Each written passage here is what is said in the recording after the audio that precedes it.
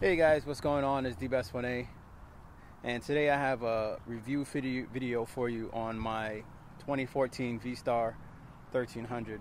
I purchased it in 2015. That's when I bought the bike. The bike has gone through a couple changes, which I will go through and explain to you. But first, we're going to talk about reliability and how the bike was or is or has been. So I got this bike in 2015 as a 1-year leftover. Let's go right into the negatives that I had noticed about this bike starting off. Well, starting off, I noticed the first day that I got it, the seat was just incredibly uncomfortable. I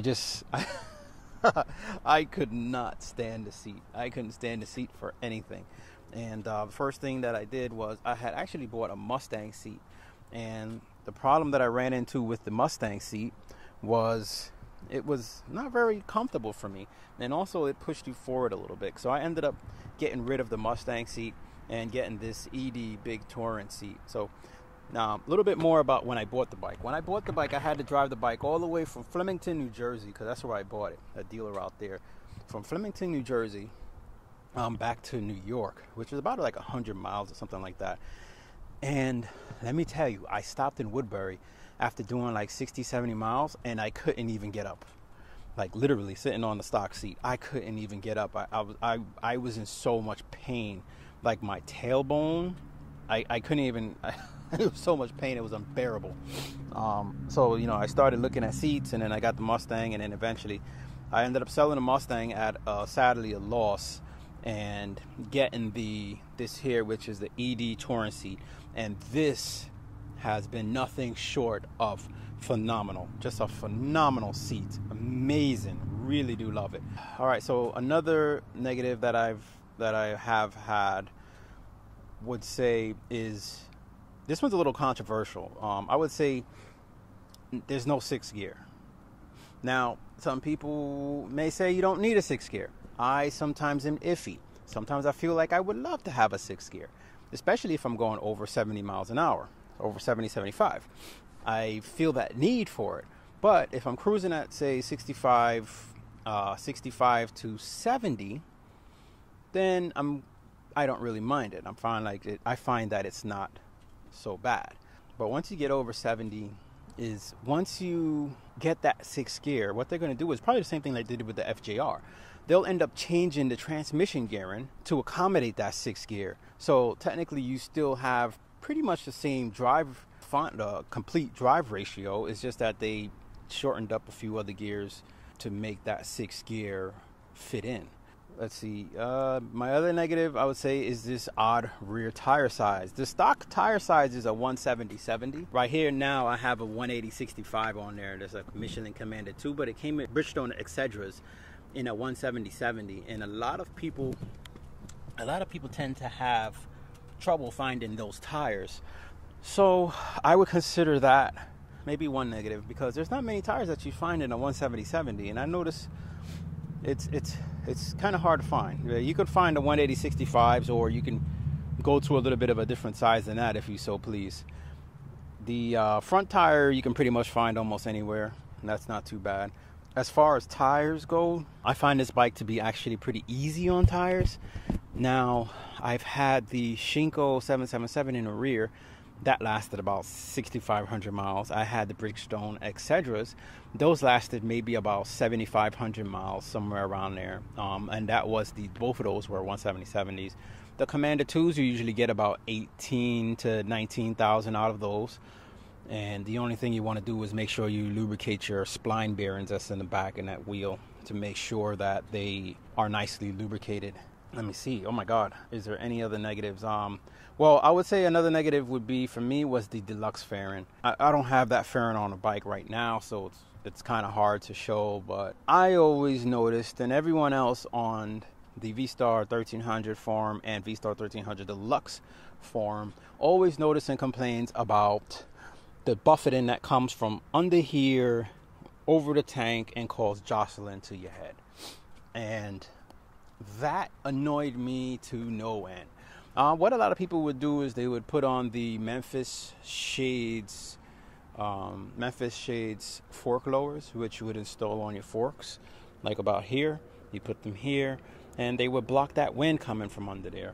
Another thing with that fairing was I had broken tabs down here, which really actually were my fault from changing handlebars. I should have just took the fairing off completely, as opposed to just loosening the screws and then trying to tilt the fairing, and I think that ended up causing those tabs to break. But it was just another failure point. There's other people that have had that failure, but the tabs, I really coughed the tabs up to my fault, because I pretty much broke those. So I don't know if I can really include that as a negative. Now, I do have the stock bars back on there. You guys know, maybe if you've been following me, you know that I've had the RSTD bars on here. I've had the Paul Yaffe mini apes on here, and right now I'm back to stock. I don't know. I am most happy with these right now.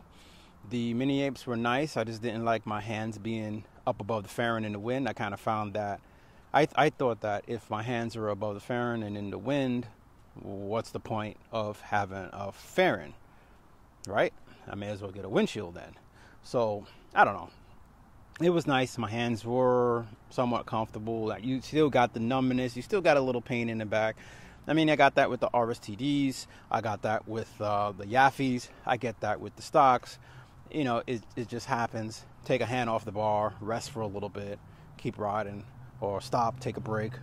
You know, figure it out. That's pretty much it for the fairing business.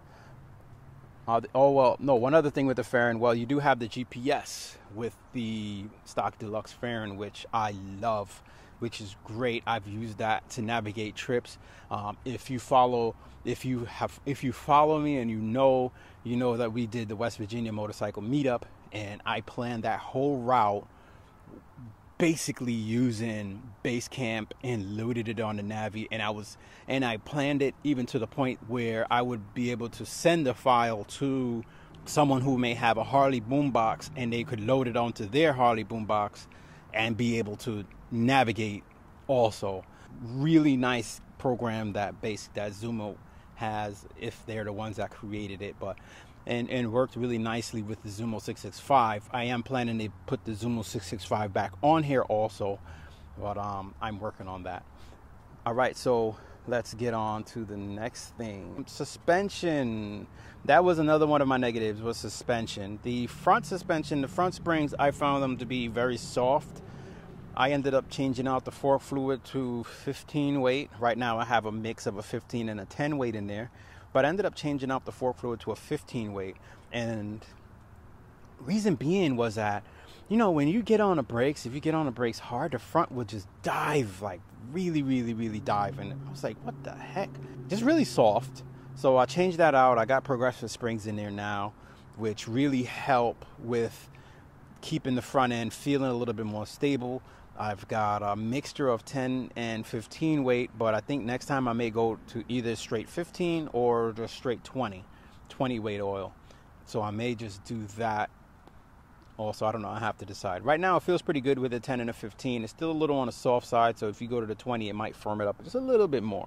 And I've been playing also with the fluid height. Because of the progressive springs, you use a different fluid height than you would the stock. With the stock, you would use a certain air gap fluid height. Pretty much, you get what I mean. But your air gap is different with the progressive springs, because their mass takes up a little bit more space than the stock springs. So, but you can play with that. They in their directions, they give you a max, and they let you know what your max will be. So you can play with that, definitely. Let's see. Yes, and the rear shock, after 20,000 miles, I believe, 20 to 25,000, the rear shock just got soft. And I changed that out, or replaced it with a progressive shock. And you guys notice, most of you guys who have been watching pretty much know the story with that. It's been pretty good. I have a deep love for the progressive shock.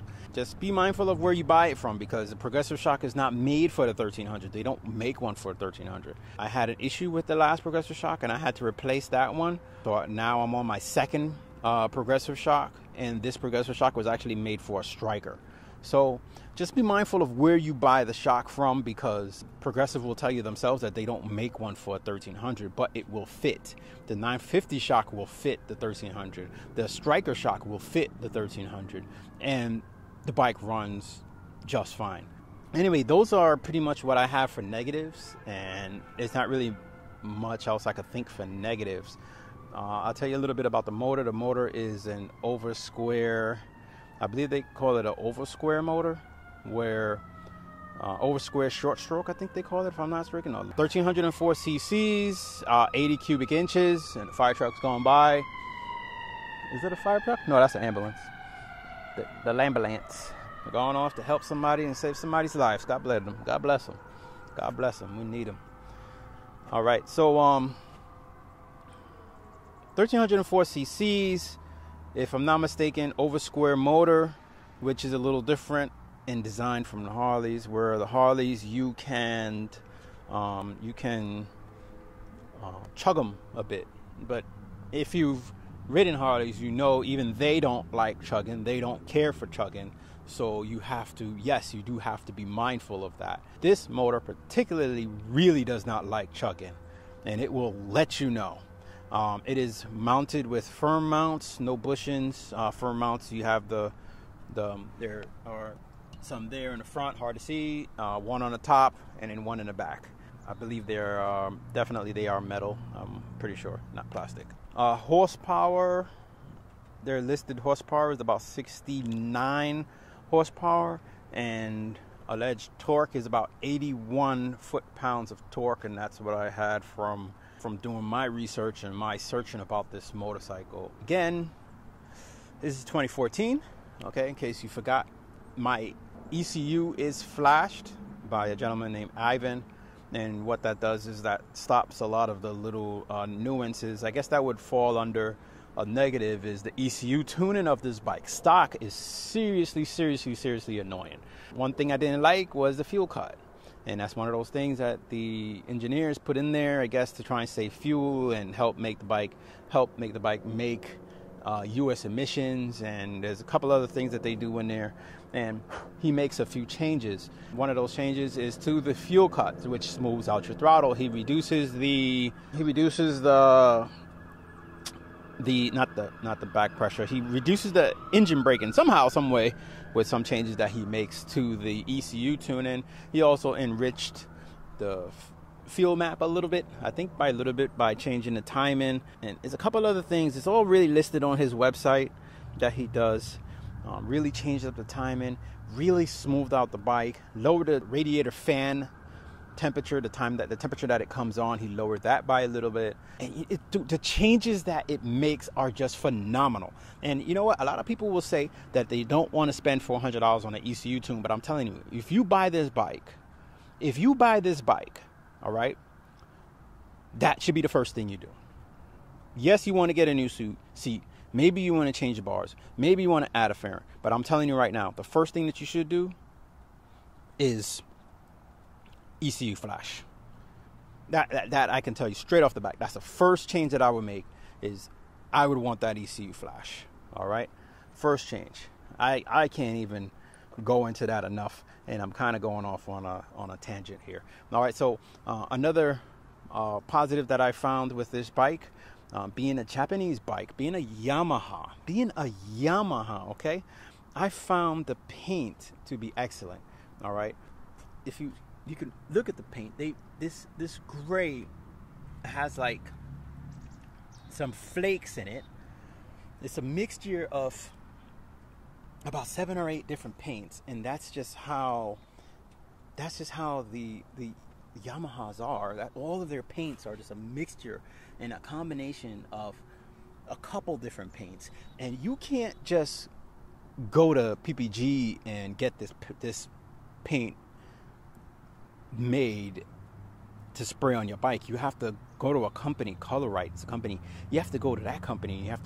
They're the only ones that, for some reason, have this combination.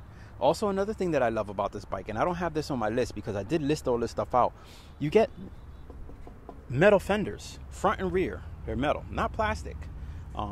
Just really love that, and that's something that a lot of motorcycles like to go to plastic front fenders, and I tell you, that metal fender is just amazing in my opinion. Amazing saddlebags. With these saddlebags, you get so much storage. I mean, just these are the deluxe saddlebags. Now, if you're gonna go with the touring, right? Because you know you have the touring model. Touring model is gonna have the windshield, and you're gonna have the leather bags up front here. Now, this is a deluxe. Of course, it comes with hard painted bags, and just if you look at the space that you get here, you know, you get a ton of space. I could spread my hand out like that, and still I am not touching. But my wrist against here, I'm not touching there, and that's just how much space you get in your saddlebags.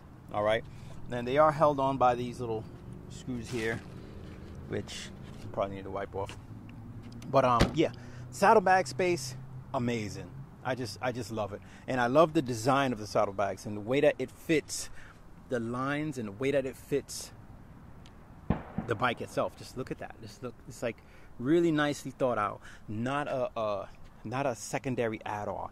Like that was thought out. Like they just flow with the bike really beautifully. All right. Top box does cover that a little bit. So yeah, saddlebags. Really impressed with that. You really can store the saddlebags down if you want to.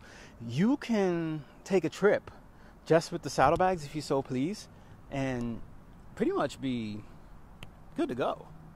I mean, you may not even really need that top box, to tell you the truth. I mean, especially if you're by yourself. Now, if you bring a wife, that's a little bit different. Maybe now you might have to bring a couple more things, because you know they like to pack their stuff. But you didn't hear that from me.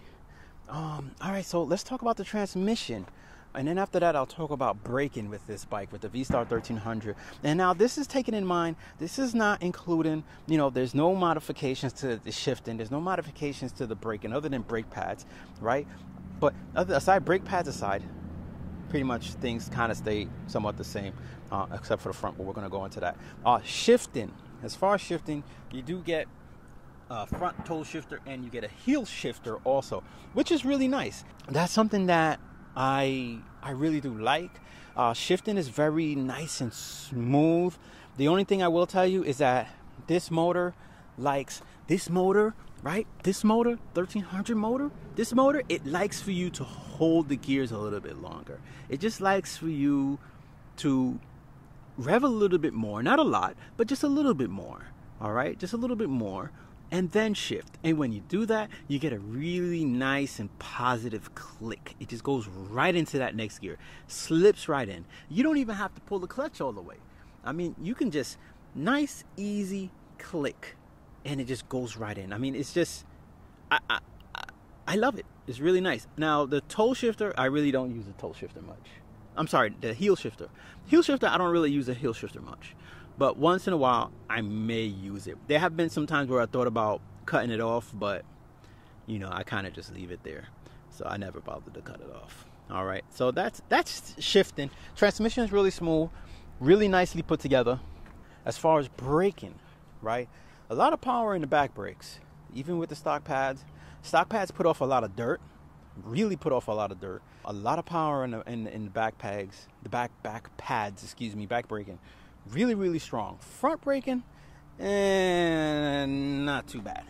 I did have to upgrade this, right? I had to upgrade my lines to the steel lines, as you can see here, right? I upgraded those lines to those steel lines. I put that in. I got that off of eBay. I talked to the gentleman. He made my line here just a little bit longer, and that really helped with the brake feel. Then I moved to some EBC pads in front. That also really helped with the brake feel, just to give you a little bit more feeling of a stronger braking motorcycle. Then if you firm up the suspension there really nicely, it really comes together. And then the rear pads, I put EBC pads in the rear, and that really helped. But you want to be careful with what pads you put in the rear, because if you put full centered pads in there, you're going to lock the rear up, and the rear is really strong. So I just put organic, and that's really nice. Works nice. Lighting with the Vstar 1300, I think, is not very good in the beginning. You get that one headlight here, which doesn't really do much. What I did was I changed that to an LED. As you can see there, I changed that to an LED light, and I added the stock Vstar 1300 Touring lights, passing lamps, with these Chinese LED passing lamps inserted in there. And then I have the custom dynamic lights in here, and I'll show you what those look like. All right, as you can see, those are the custom dynamic lights there. I do have an LED lamp in the brake housing, which is here, and then these are custom dynamic brake lights, which kind of have that whole run turn brake type thing. And then this right here is my third brake light, and I'll show you what that looks like with my B camera here, so you can see that. All right, and then when we hit the brake, you can see what that looks like. There you go. And when you hit the brake, you can see what that looks like. Looks a little bit different, but nothing really out of the ordinary, as you can see there. How you doing? I like that. I actually really do like that. Oh, that was a good addition. That third little lamp there, man, I tell you, when I tell you that wakes people up, it really wakes people up. All right, so that is braking, shifting, lighting, and I'll start it in a little bit, and I'll show you exactly what it is, how this trio looks like. First, I'll tell you about the intake. The intake is a Cobra intake with a Cobra. I'm sorry, not a Cobra. You guys know I had a Cobra slip-on there, but I took it off because it was just too loud. So I put the stock back on. I drilled the baffle here, and I drilled the baffle over here, and that gives you a little bit more noise, but it's not too much noise. If anything, this darn thing is super loud. That thing is loud. And we have a Linby crash bar, the multi-bar there. That's not a multi-bar, the Linby, I forgot the name of it. Really nice bar. Really love that bar. Just really love the look that it gives. Just a really nice look. As you can see, just really nice. Just a quality bar, quality product. All right, so let's start it up so that you guys can hear it. It's already in neutral.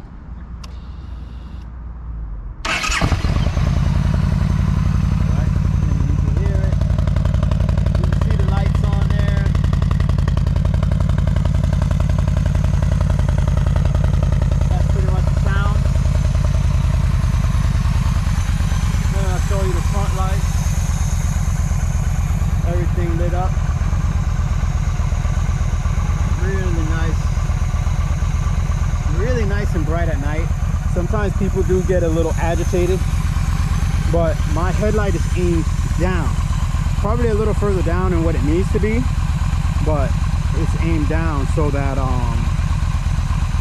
to kind of not irritate people. I just think sometimes some people, they just, they're getting a little sensitive in their private area, so they feel the need to want to high beam you or whatever the case may be. So whatever. Anyway, so this is the sound.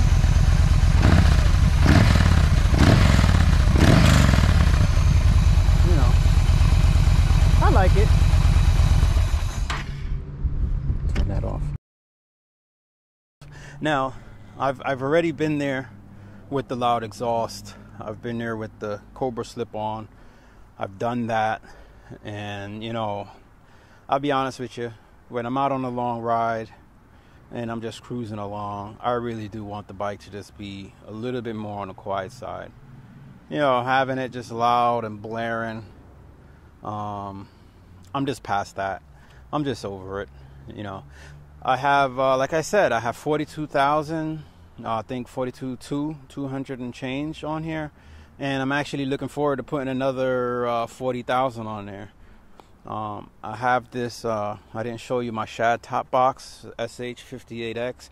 I did a couple videos on that, just showing that. And it's expandable to 3 levels. Okay, so you can raise it up, you can lower it down, lower it down. God, let's speak English here. It depends on what you prefer. really nice, really secure, and you can put the key in and actually remove it and take it off and bring the whole box into your room with you if you travel anywhere. Yeah, so really happy with the bike. I've had it going on 5 years now, and I really just can't complain. When time comes to get something else, I don't even know what I would get, because I really like the way this rides. I love the way this cruises, and I just really enjoy it. Reckless fairing was a really nice addition. Manages wind very well. No more need for fork lowers. Nice audio, not using an amp, running a Kenwood radio. Added the Freedom Shield here to just help redirect that wind a little further up. Nice Kenwood radio, all marine grade, and that's pretty much the view, as you can see there, from behind while riding, pretty much. Yeah, really can't complain. And really nice ride. Fairing has really helped. That fairing has really helped with wind direction, wind deflection, and just making the ride just that much smoother between that and the Shield.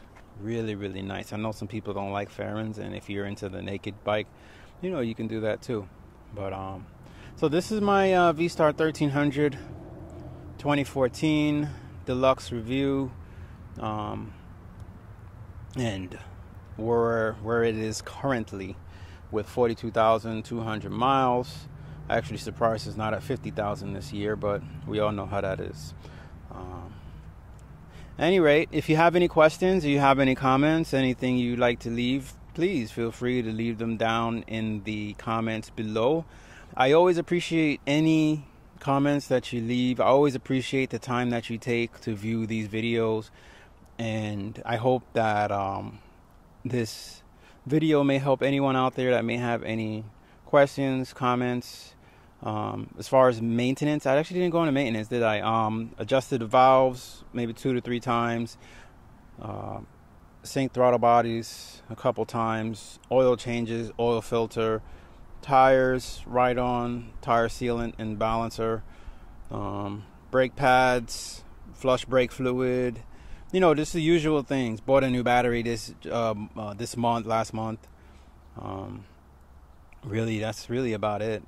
Not really much else I could really say as far as maintenance. Nothing really crazy. Changed head bearings to all ball tapered head bearings, and as far as maintenance, yeah, that's really about it.